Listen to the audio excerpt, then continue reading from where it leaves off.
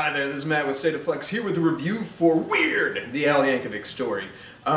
This was one that I got pretty excited for when they announced it, just because the idea of Daniel Radcliffe playing Weird Al Yankovic, somebody who I really like as an artist, is just so unusual and so weird in and of itself. And then it started gaining tractions in the film festival circuit, so I was like, kind of pumped for this movie.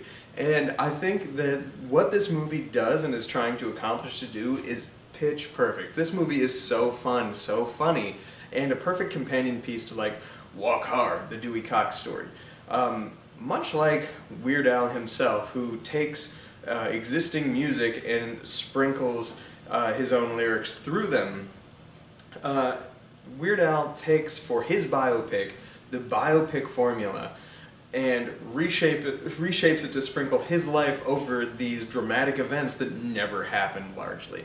And until it goes just totally off the rails in a good way for the final couple acts of the film that you can't help but have a big smile on your face as he's riffing on other major 80s movies of the time that his story would have taken place. This movie takes you through Weird Al's journey from basically childhood to 1985.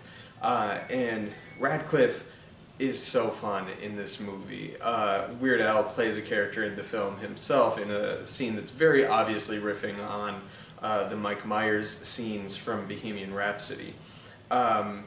It's really quite fun, quite clever in how it plays with the biopic formula and then plays with sort of genre fare in general. There's a lot of great comedic actors in surprise cameo roles that are really fun. Jack Black has a great one, and I really enjoyed his character in that whole scene. The conception of the music and how Michael Jackson plays into the story is really fun and really, really funny. And I also, just throughout the film, I had a big smile on my face. If you're trying to capture who Weird Al is, even though this movie doesn't tell a single moment's worth of truth, it gets to the truth of who he is as a person, and that's kind of genius in doing his biopic. I had a lot of fun with this. This is one of my favorite films of the year.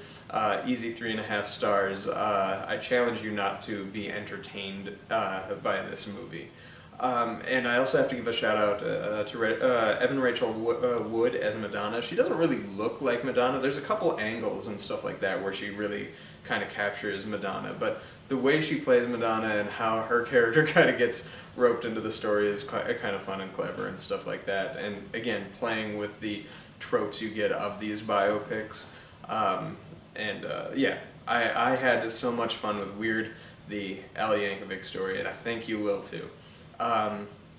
So check that out. It is free streaming on Roku, so all you need is the Roku app, and you can watch it right here, right now.